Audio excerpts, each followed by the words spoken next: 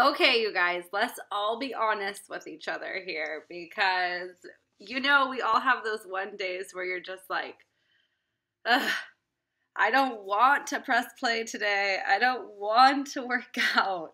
And you literally think of like every excuse and try to talk yourself out of it over and over and over. Like, this could be my rest day. Thursday's not going to be my rest day. Today is going to be my rest day, and I'm going to do the workout tomorrow. Like, I do that. Like, I just want you guys to know that even people who like get in a habit of working out and change their mindset to where, like, where I'm at right now in my own journey is that if I don't work out, I'm crazy. Like, I need it. And like, I feel like crap. I'm like on the other side of the mountain. Like, I feel like crap if I don't work out. And I think that you guys are all really getting to that point too. But we still have those days that we're just like, ugh, I don't want to put my sports bra on. It's just like, it's every excuse that you could possibly think of.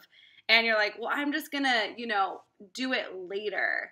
And, so it's the morning right now. This is my morning face, and I'm having coffee, and I'm like, well, maybe I'll just have one more cup of coffee, and I'm just crazy right now. But here's the thing I want you guys all to know. You have to overcome all this craziness and just press play. Just do it.